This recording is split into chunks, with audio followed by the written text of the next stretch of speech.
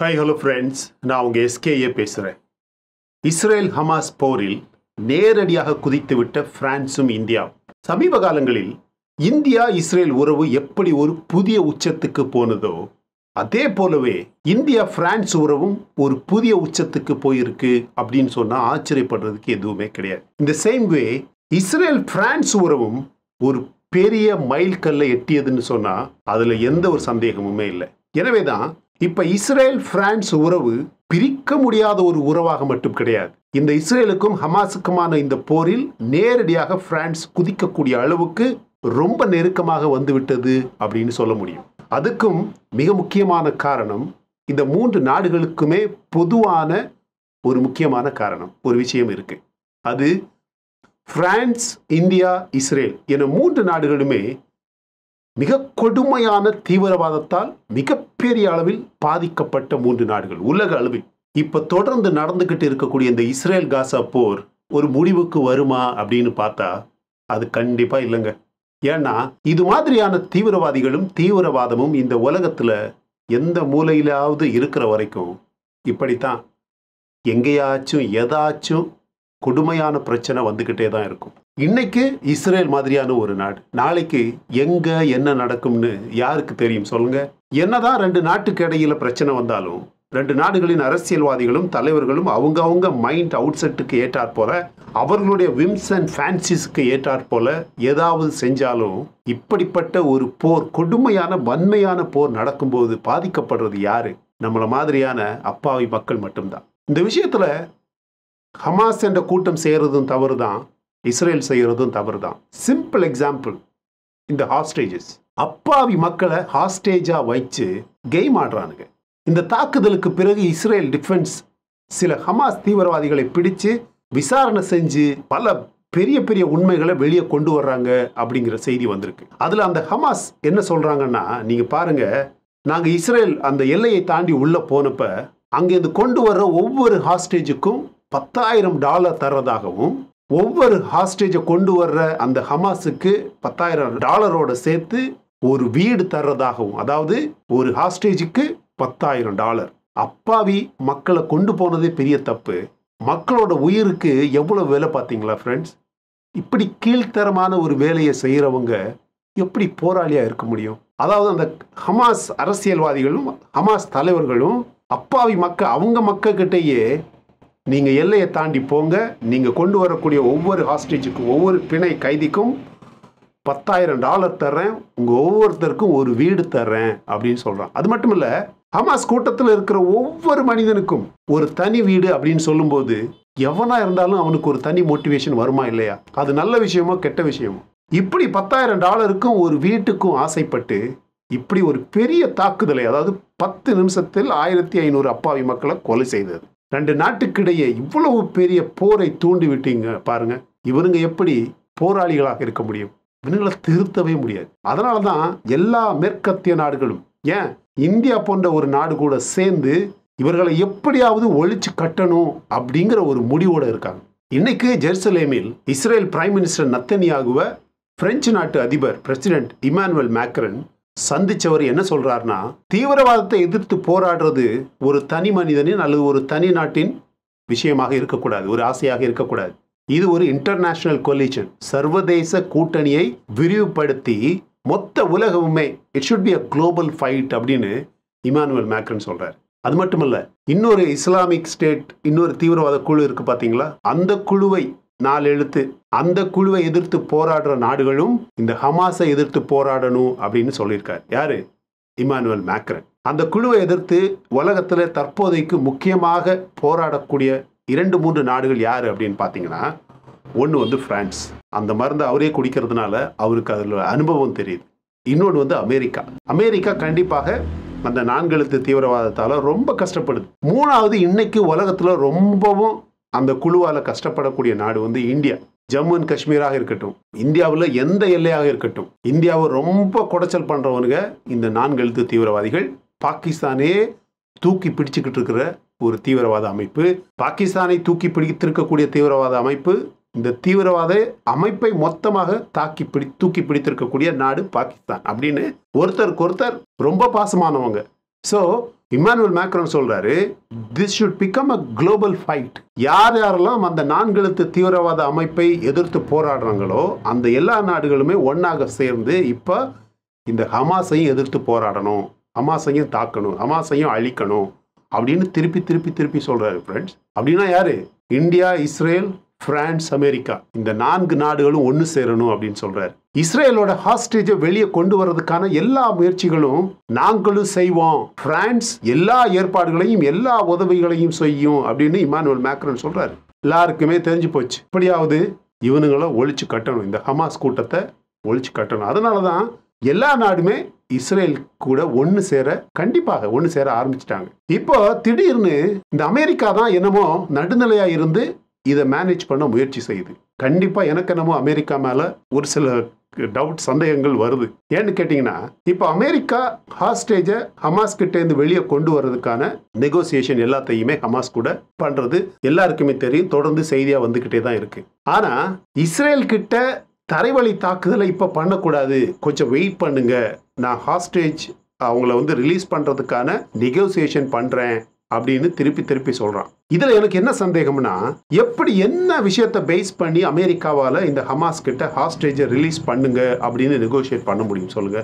கண்டிப்பா இஸ்ரேல் ஏர் ஸ்ட்ரைக் பண்றான், தரைவழி தாக்குதல் கண்டிப்பா பண்ணுவான், அவனை தடுக்க முடியாது அப்படிங்கிற விஷயம் அமெரிக்காவுக்கு நல்லாவே தெரியும். இருந்தாலும் எதை பேஸ் பண்ணி எந்த ஒரு யுக்தியை பயன்படுத்தி அமெரிக்கா ஹமாஸ் கிட்ட தைரியமா ஹாஸ்டேஜ் நெகோசியேஷன் பண்றான் அப்படின்னு கேட்டீங்கன்னா, என்ன பொறுத்த வரைக்கும் இவன் என்ன பண்றான்னா, இஸ்ரேல் கிட்ட என்ன சொல்லுவானா, நீ எப்படியா இருந்தாலும் தரைவழி தாக்குதல பண்ணு, பட் கொஞ்சம் வெயிட் பண்ணு, ஏன்னா 222 பேர் இருக்கிறாங்க, இன்னைக்கு 2 பேரை வெளியிட்டு இருக்காங்க, அந்த கதைக்கு வருவான், 220 பேர் இன்னும் இருக்கிறாங்க, அவங்கள வெளியிடுற வரைக்கும் நீ கொஞ்சம் வெயிட் பண்ணு அப்படின்னு சொல்லியிருப்பான். ஆனா ஹமாஸ் கிட்ட என்ன சொல்ல முடியும்?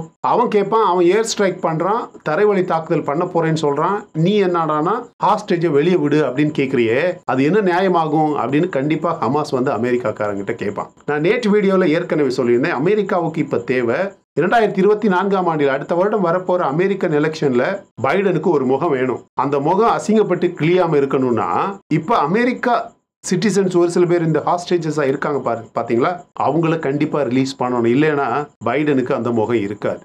அந்த எலெக்ஷன்ல பைடனை ஒரு நபராகவே மதிக்க மாட்டானுங்க. சோ இதுல அமெரிக்காவுக்கு ஒரு பெரிய ஸ்டேக் இருக்கு. சோ அந்த மக்களை அமெரிக்கா வெளியே ரிலீஸ் பண்ணணும் அப்படின்னா, அமெரிக்கா என்ன சொல்லும் ஹமாஸ் கிட்ட, இஸ்ரேல் கிரவுண்ட் அட்டாக் பண்றதை என்னால தடுக்கவே முடியாது, சோ அவங்ககிட்ட நான் கொஞ்சம் டைம் கேட்கிறேன், ஏதாவது ஒரு காரணத்தை சொல்லி நான் அவங்ககிட்ட டைம் கேட்கிறேன், அந்த டைம்ல அந்த கேப்ல காசாவுக்குள்ள இருக்கக்கூடிய எல்லா ஹமாஸ் தீவிரவாதிகளையும் நீ வேணும்னா எங்கேயாவது தப்பிக்க வச்சுடு, எங்கேயாவது போயிடுங்க, அதுக்குள்ள டைம் நான் தரேன்.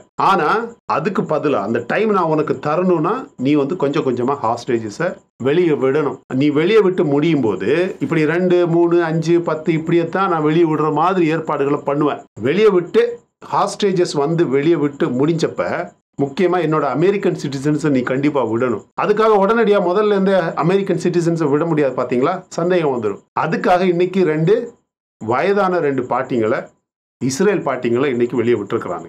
ஸோ கொஞ்சம் கொஞ்சமா அமெரிக்கன் சிட்டிசன்ஸ் வருவானுங்க, பிரான்ஸ் சிட்டிசன்ஸ் வருவானுங்க, கண்டிப்பா ரஷ்யா சிட்டிசன்ஸ்க்காக இவங்க நெகோசியேட் பண்ண மாட்டாங்க. அதுக்கப்புறம் புட்டின் அவர் பேக்டோர் ஈரான் வழியா அப்படி ஏதாவது பண்ணிட்டு இருப்பாரு. பட் என்ன நடக்கும் பாருங்க, by the time half of the hostages or 1/4 of the hostages release ஆகும்போது, இங்க இருக்க இந்த காசால இருக்கக்கூடிய ஹமாஸ் எல்லாம் இருக்காங்க பாத்தீங்களா, இந்த டாப் ஹெட்ஸ், டாப் பிராட்ஸ் இருக்காங்க பாத்தீங்களா, அவனு எல்லாருமே எங்கேயாவது தப்பிச்சு போயிருப்பானுங்க. அமெரிக்காவுக்கு அமெரிக்காவோட சிட்டிசன்ஸ் அந்த ஹாஸ்டேஜஸ் திருப்பி கிடைப்பாங்க. காசாவுக்கு ஹமாஸ் தீவிரவாதிகள் எல்லாம் அந்த குறிப்பிட்ட இடத்தை விட்டு போயிருப்பாங்க. அதுக்கப்புறம் இப்ப ஏர் ஸ்ட்ரைக் பண்ணி வெறும் கட்டிடத்தை இஸ்ரேல் அழிக்குது பாத்தீங்களா, அதே மாதிரி வெறும் டனலு, வெறும் செல்ஸ், வெறும் ஹவுசஸ், வெறும் இன்ஃப்ராஸ்ட்ரக்சரை ரெய்டு பண்ண வேண்டியதுதான். இதான் அமெரிக்காவோட திட்டமா இருக்குமோ அப்படிங்கிறது எனக்கு சந்தேகமா இருக்கு. எனவே ஹமாஸ் தீவிரவாதிகள் தப்பிக்கிறதுக்கு நிறைய வழி இருக்கு. இதுல என்னமோ அமெரிக்காவிற்கு ஹமாஸுக்கும் இடையில என்னமோ இருக்குன்னு கண்டிப்பா என்ன தோணுது. இதுலயும் ஹாஸ்டேஜஸ் எப்படி வெளியிடுறானுங்க, 2 பேரா வெளியிடுறானுங்க. அவங்க 2 பேரும் வந்தாங்க, உள்ள கதையெல்லாம் சொல்றானுங்க, பிரஸ் அவங்கள சுத்தி தான் இருக்கு, அங்க 100கணக்கில் மக்கள் இறந்துகிட்டு இருக்காங்க. இப்ப திடீர்னு டைவர்ஷன் எங்க ஆயிடுச்சு, 2 வயசானவங்க 83, 84, அப்புறம் 70, she is in her 70s and the other one is in her 80s, 2 பேர் வர்றாங்க. மொத்த ஊடகம் அவங்க மேலதான். ஒரு பாட்டியோட மக she is giving hundreds of interviews. வந்து சொல்கிறாங்க, போகும்போது எங்களை அடித்து தான் கூப்பிட்டு போனாங்க, அப்புறம் 2 வாரமாக எங்களை நல்லா ட்ரீட் பண்ணாங்க, வரும்போது சாப்பாடெல்லாம் கொடுத்தாங்க, பட் இருந்தாலும் ஸ்ட்ரைட்டாக ஆம்புலன்ஸில் தான் கொண்டு போயிருக்காங்க. அது வேறு விஷயம். ஏதாவது இன்ஜெக்ஷன் போட்டு எடுத்து ஏதாவது நோய் வந்துருச்சுன்னா, இது கண்டேஜியஸ் டிசீஸ் ஏதாவது இருந்துச்சுன்னா கஷ்டம் இல்லை, அதனால ஸ்ட்ரைட்டாக ஆம்புலன்ஸில் ஏற்றி ஹாஸ்பிட்டல் தான் கொண்டு போயிருக்காங்க. But at the end of the டே இவங்க 2 பேரோட ஹஸ்பண்ட்ஸ், வயசான 2 ஹஸ்பண்ட்ஸ் அங்கே இருக்கிறாங்க. என்ன கொடுமை பார்த்தீங்களா? $10,000 ஒரு வீட்டுக்கும் ஆசைப்பட்டு 222 பேரை, 1200 பேரை கொண்டுட்டு 222 பேரை, 4 வயசு குழந்தை ஒன்று அங்கே இருக்குதாங்க. அதை விடலை, இவனுங்க எதுக்கெல்லாம் ஆசைப்பட்டு என்னென்ன பண்ணுவாங்கன்னு யாருக்குமே தெரிய மாட்டேங்குதுங்க. அதனால தான் சொல்றேன், பிரான்ஸ், இந்தியா, இஸ்ரேல், ஒருவேளை அமெரிக்கா, இவங்க 4 பேரும் சேர்ந்து இவனுங்கள்ட்ட அடிக்கணும். இன்னைக்கு இந்தியன் பிரைம் மினிஸ்டர் வந்து ஜோர்தான் கிங் கிட்ட போன் பண்றாரு. என்னையா பண்றீங்க? மக்கள் செத்துக்கிட்டே இருக்கிறாங்க, நீங்க பாட்டு கூட்டம் போட்டு பேசிக்கிட்டே இருக்கீங்களே தவிர ஒண்ணுமே நடக்க மாட்டேங்குது அப்படின்னு. ஏன்னா ஜோர்தான்ல இருக்கிறானுங்க ஐசிஸ், அவனுங்கள மாதிரியே இந்த ஹமாஸும் போறானுங்க. அடுத்த கால் லெபனனுக்கு போகும் பாருங்க. நீங்க இந்த தீவிரவாதத்துக்காக சண்டை போடுறீங்க அப்படின்னா உங்களுக்கு ஒண்ணுமே இங்கிருந்து வராது. ஒரு தொழில், ஒரு பிசினஸ் இருக்காது. இந்த ஜோர்தான், லெபனன் இவனுங்களுக்கெல்லாம் இந்தியா மாதிரி 4 நாடு பிசினஸ் பண்ணலன்னு வச்சுங்க, 2-3 வாரத்திலேயே அந்த நாட்டை காணாது. கொஞ்சம் ஆயில் இருக்கு, ஆயில் இருந்தா அதை குடிச்சிட்டு தூங்க முடியுமா? சொல்ல முடியாது. இவனுங்க தூங்கினாலும் தூங்குவானுங்க, அது வேற விஷயம். ஸோ இன்னைக்கு கூட இஸ்ரேலின் டெலபீவ் நகரம் இருக்கு பாத்தீங்களா, ஹமாஸோட ராக்கெட்ஸ் வந்து இன்னைக்கு கூட சாரசாரையா வந்திருக்கு. நீங்க சொல்றீங்க ஐடிஎஃப் வந்து ரொம்ப ரா ஃபுட்டேஜ், அதாவது unedited footage of assault from Hamas. அந்த அவங்க ஹமாஸே வச்சிருந்தாங்க பாடி கேம், அவங்களோட ஃபோன்ஸ், அவங்களோட மற்ற எக்யூப்மெண்ட்ஸ் எல்லாம், ரெக்கார்ட் பண்ணக்கூடிய எக்யூப்மெண்ட்ஸ் எல்லாம் இருக்கு பாத்தீங்களா, அதெல்லாம் இன்னைக்கு ரிட்ரீவ் பண்ணி இந்த டெட் பாடிஸ், அவங்க ஹமாஸை சுட்டதுல செத்து கிடக்குறானுங்கல்ல, அவங்க பாடிஸ்ல இருந்து அந்த எக்யூப்மெண்ட்ஸ் எல்லாம் எடுத்து பார்த்ததுல அது சாதாரண டெரரிஸ்ட் மாதிரியே இல்லையாங்க. அவங்க செய்யக்கூடிய, அவங்க பேசக்கூடிய விஷயங்கள், அவங்க திங்க் பண்ணக்கூடியது, கெமிக்கல் வெப்பன்லாம் வந்து பையிலே வச்சிருந்துருக்காங்க வாயில் அடைச்சு கொள்றதுக்காக. என்ன கொடுமை பார்த்தீங்களா? ஸோ அவங்கள வந்து நார்மல் டெரரிஸ்ட் அப்படின்னு சொல்லாம இஸ்ரேல் வந்து தே ஆர் வைல்ட் டெரரிஸ்ட், அதாவது காட்டுமிராண்டித்தனமான தீவிரவாதிகள் அப்படின்னு லேபிள் பண்ணியிருக்கிறாங்க. ஸோ நெத்தன்யாகு இன்னைக்கு சொல்றாரு, இது ஒரு சாதாரண பேட்டில் கிடையாது, this is a battle of civilization against barbarism. என்ன ஒரு ஸ்டேட்மெண்ட் பாருங்க, ஒரு யூதனால தான் இப்படி யோசிக்க முடியும். we are in a battle of civilization against barbarism. Prime minister Netanyahu சொல்றார். இப்ப நம்ம இந்த ஹமாஸை வந்து டிஃபீட் பண்ணலன்னா எல்லா எக்ஸ்ட்ரீமிஸ்டுமே will raise their heads. இது மாதிரியான கொடுமைக்காரர்கள் எல்லாருமே அவங்களோட தலையை தூக்கிடுவானுங்க அப்படிங்கிறாங்க. Hamas releases 2 more hostages from captivity. என்ன பிரயோஜனம் சொல்லுங்க? 2 வயசான பாட்டிகளை வெளியே விட்டுட்டு அந்த 2 தாத்தாக்களை உள்ள வச்சுக்கிறானுங்க. யார்? Maybe not all the hostages are under one heads. அவனுங்களுக்குள்ளே சண்டை நடக்கும். ஒருத்தன் 10 பேரை வச்சிருப்பான், இன்னொருத்தன் 10 பேரை வச்சிருப்பான். அவனுங்களுக்குள்ளே சண்டை போடுவானு. எதுக்கு? நீ முதல்ல வெளியிடு, அப்போ நான் வெளியிடுறேன் அப்படிம்பானுங்க. அவனுக்கு பொதுவாகவே ஒத்து போக மாட்டாங்க ஃப்ரெண்ட்ஸ். இப்போ ஒரு ரிப்போர்ட் வந்திருக்கு, ஈரான் வந்து இப்போ திடீர்னு இந்த குழப்பத்தில் அல்லது இந்த தாக்குதலில் மட்டும் ஹமாஸுக்கு உதவி செய்யலைங்க. ஒரு பெரிய அமெரிக்காவின் ஒயிட் ஹவுஸ் அஃபிஷியல்ஸ் வந்து ஒரு பெரிய ரிப்போர்ட் வெளியிட்டிருக்கிறாங்க. ஈரான் வந்து ஹமாஸை வந்து பல வருடங்களாக கட்டி வளர்த்துருக்கு, ரொம்ப உதவி பண்ணி சப்போர்ட் பண்ணியிருக்கிறானுங்க. அவங்களோட பொருளாதாரம் நோஸ் டைவ் ஆகி தரையில் விழுந்த பிறகு கூட அதுலேருந்து கொஞ்சம் நோண்டி எடுத்து கொஞ்சம் காசை கொடுத்து ஹமாஸை பாதுகாத்து வச்சிருக்கிறாங்க. நம்ம US secretary of state பிளிங்கனும் secretary of defence ஆஸ்டினும் 2 பேருமே இந்த நவம்பர் மாதத்தில் இந்தியாவுக்கு வர்றாங்க. அவங்க வர்றதோட முக்கிய அஜெண்டா வந்து இஸ்ரேல் தாங்க. இந்த பிரான்ஸ், அமெரிக்கா, இந்தியா இனிமே வரக்கூடிய நாட்களில் இந்த இஸ்ரேல் ஹமாஸ் விஷயத்தில் ரொம்ப ஆக்டிவாக இருக்க போகிறாங்க, ரொம்ப சைலண்டாக. அதாவது இந்தியா வந்து எப்படி ரஷ்யா விஷயத்தில் ஒரு ஸ்டாண்ட் எடுத்து ரஷ்யாவுக்கு ஆதரவாக பொருளாதார நிலையிலையும் சரி, ட்ரேட் நிலையிலையும் சரி, ஆயில் விஷயத்துலையும் சரி, நீ என்ன வேணும்னாலும் பேசு, நாங்கள் செய்ய வேண்டியது செய்வோம் அப்படின்னு ஒரு ஸ்டாண்ட் எடுத்தாங்க பார்த்தீங்களா? அதே மாதிரியே இந்தியா வந்து இஸ்ரேல் விஷயத்தில் அமெரிக்காவோட சேர்ந்து, பிரான்ஸோட சேர்ந்து ஒரு பெரிய ஒரு பெரிய ஸ்டாண்ட் எடுக்க போகுது. நீங்கள் வேணும்னா பாருங்கள். ஏன்னா இந்தியாவுக்கு பிஓகேல நடக்கிறதும் இஸ்ரேலுக்கு காசாவில் நடக்கிறதும் சேம். இந்தியன் மக்கள் வந்து எல்லாருமே ஒன்றாக சேர்ந்து பிரான்ஸில் இன்னைக்கு பாகிஸ்தானோட ஹியூமன் ரைட்ஸ் இஷ்யூ எங்க பிஓகேல பாகிஸ்தான் செய்யக்கூடிய எல்லா அட்டூழியங்களுக்கு எதிராக பெரிய ஒரு போராட்டம் நடக்குங்க பிரான்ஸில். யாரு? இமானுவேல் மேக்ரான் ஒன்றுமே பண்ண மாட்டார், பார்த்துக்கிட்டே இருப்பார். ஏன்னா இந்தியாவுக்கும் பிரான்ஸுக்கும் ஒரு அக்ரிமெண்ட் இருக்குது. சேம் எக்ஸ்பீரியன்ஸ் பிரான்ஸுக்கு இருக்கு, அங்கேயும் இருக்கிறானுங்க இதே கூட்டம். இன்னைக்கு சதன் லெபனன்ல ஒரே நாளில் 20 ஹெஸ்போலா செல்லை வந்து மொத்தமாக அழிச்சிருக்கிறானுங்க. இஸ்ரேல் கிரவுண்ட் ஃபோர்ஸ் வந்து ஏற்கனவே ரெய்டெல்லாம் ஆரம்பிச்சிட்டாங்க my dear friends. Over night நேற்று இரவு ஆரம்பிச்சது காசால. அதாவது முக்கியமான ஒரு சில இடங்கள்ல லிமிட்டட் ரெய்ட்ஸ் அப்படின்னு சொல்லுவாங்க. அந்த ரெய்டெல்லாம் இஸ்ரேலோட தரைப்படை ஏற்கனவே ஆரம்பிச்சிருச்சு. எப்படியாச்சும் காசாவில் இருக்கக்கூடிய ஹமாஸ் தீவிரவாதிகளை மொத்த தீவிரவாதிகளை காலி பண்ணணும் அப்படின்னு இஸ்ரேல் யோசிக்கிறதோ அதே மாதிரி தான் இந்தியாவில் பிஓகேல இருக்கக்கூடிய தீவிரவாதிகளை எப்படியாச்சும் காலி பண்ணணும். பிஓகே பிடிக்கிறது, இந்தியா கீழே கொண்டு வர்றது அதெல்லாம் secondary. But at primary objective பிஓகேல இருக்கக்கூடிய தீவிரவாதிகளை காலி பண்ணும். சரியா? இங்க உள்ள ஒரு சில பேர் சொல்லுவானுங்க பிஓகேல இருக்கிறதும் தீவிரவாதிகள் இல்லை அப்படிம்பாங்க. போராளிகள் அவங்க இடத்துக்காக, யாரோட இடத்துக்காக? Israel prime minister Benjamin Netanyahu இன்னைக்கு முக்கியமான பல கூட்டங்களை நடத்துறாரு. பிரான்ஸ், ஸ்பெயின், நெதர்லாந்து அப்படிங்கிற முக்கியமான நாடுகளோட அமெரிக்காவை நம்பினதெல்லாம் போதும். அமெரிக்கா கிட்ட டீல் பண்றதை அப்படியே டீல் பண்ற மாதிரி பண்ணிக்கிட்டே இருப்போம். பிரான்ஸ், ஸ்பெயின், நெதர்லாந்து இது மாதிரியான நாடுகள் கிட்ட ரொம்ப முக்கியமான மீட்டிங் இன்னைக்கு நடக்குது. மேக்ரான் வந்து இது வந்து ஒரு குளோபல் கோலிஷன் நம்ம வந்து உருவாக்கணும், ஹமாஸுக்கு எதிராக உலக நாடுகள் ஒன்று சேரணும் அப்படின்னு சொல்றாரு. International coalition against Hamas. இதை பெரிய தலைவர்கள் யாருமே இன்னும் இப்படி ஒரு கருத்து சொல்லவே இல்லை. அவர் சொல்றது இந்தியா இது மாதிரியான நாடுகள்லாம் ஒன்று சேர்ந்து சைனாவை கணக்கில் எடுக்கலை, பாகிஸ்தானை கணக்கில் எடுக்கலை, வெஸ்டர்ன் நாடுகளை சொல்றாரோ இல்லையோ, உலகத்தில் இந்த 4 எழுத்து தீவிரவாத அமைப்புக்கு யார் யாரெல்லாம் கஷ்டப்படுறாங்களோ அவங்க எல்லாம் ஒன்று சேர்ந்து இந்த ஹமாஸையும் அவங்களை எப்படி ஹேண்டில் பண்ணுறோமோ அதே மாதிரி இவங்களை ஹேண்டில் பண்ணணும் அப்படின்னு சொல்கிறாரு. இஸ்ரேல் பிரைம் மினிஸ்டர் திருப்பி சொல்கிறாரு, my dear friends, after war no one will live under Hamas tyranny. இந்த கொடுமையான ஆட்சி நடத்தக்கூடிய ஹமாஸ், அந்த காசால கொடுமையான ஆட்சி நடத்திக்கிட்டு இருந்த இந்த சின்ன குழு ஹமாஸ், இவங்க கீழே இனிமே எவனுமே இருக்க மாட்டான் அப்படிங்கிறாரு. இன்னைக்கு ஒரே நாளில் 400 டெரரிஸ்ட் டார்கெட்டை வந்து இவங்க அழிச்சிருக்காங்க 24 ஹவர்ஸில். ஏற்கனவே காசாவை கொள்ளாடி இஸ்ரேல் சோல்ஜர்ஸுக்கும் ஹமாஸுக்கும் சண்டை ஆரம்பிச்சிருச்சு மை டியர் ஃப்ரெண்ட்ஸ். இவங்க வெளியே வந்த இந்த ஹாஸ்டேஜஸ் வந்து எப்படி உள்ளே போனாங்க, எப்படி ஸ்பைடர் வெப் நிறைஞ்சிருந்த டனல் வழியாக கொண்டு போனாங்க அப்படின்னா காசாவுக்குள்ளே தான் பெரிய பெரிய டனல்களில் இவனுங்க மறைஞ்சிருக்காங்க. இதைத்தான் இஸ்ரேல் அப்போவே சொல்லிச்சு, கண்டிப்பாக ஹமாஸ் தீவிரவாதிகள் வந்து பெரிய பெரிய டனலில், பெரிய பெரிய செல்ஸில், பெரிய பெரிய பங்கர்ஸில் ஒளிஞ்சிருக்காங்க அப்படின்னு அப்போவே சொல்லிச்சு. அதுக்காக தான் இந்த கிரவுண்ட் இன்வேஷன் தேவைப்படுது. $10,000 ஒரு வீடு, இதுக்காக கொடுமையாக மக்களை கொண்டு போனது. ஸோ இந்த ஹாஸ்டேஜஸ் 2 பேர் வெளியே வந்தாங்கல்ல, அதில் ரொம்ப முக்கியமாக அதுக்கு காரணமாக இருந்தது Egypt, Qatar and America. America வந்து ஈஜிப்ட்கிட்டையும் கத்தார்கிட்டையும் எனக்கு இதில் இன்னைக்கு கூட இன்னொரு சந்தேகம், அது எப்படி இவனுங்க ஒரு 2 பேர் 3 பேரை வந்து சூஸ் பண்ணுறாங்க? அதுவே ஒரு பெரிய ப்ராசஸாக இருக்குமே. அமெரிக்காவோட பேச்சை கேட்டு இந்த 2 பேரை குறிப்பாக இந்த 2 பேரை விடுங்க, அந்த 2 பேரை விடுங்க அப்படின்னு சூஸ் பண்ணுற அளவுக்கு யார் இன்ஃப்ளூயன்ஸ் பண்ணுறா? என்னென்ன ஆன் வாட் பேசிஸ் இந்த இன்ஃப்ளூயன்ஸ் வந்து நடக்குது அப்படிங்கிறதே ஒரு பெரிய குழப்பமாக இருக்குது மை ஃப்ரெண்ட்ஸ். இன்னைக்கு கூட அமெரிக்காவோட அந்த சிரியாவில் இருக்கக்கூடிய மிலிட்டரி பேஸை வந்து ஈரான் ஆதரவு செய்யக்கூடிய ஒரு பெரிய மிலிட்டரி படை வந்து தாக்கியிருக்கு ஃப்ரெண்ட்ஸ்.